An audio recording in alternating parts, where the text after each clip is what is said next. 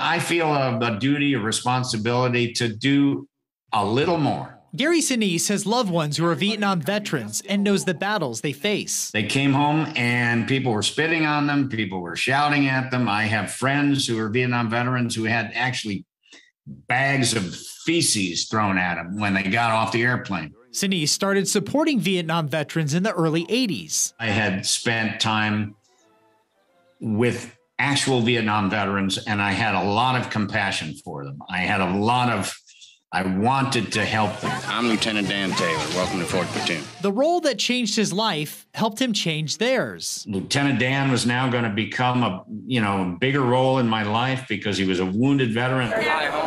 After 9/11, Sinise made it his mission to serve those who serve us. People started getting killed. Families were losing loved ones. And I was just, my heart was broken. I wanted to get out and do something. We don't forget.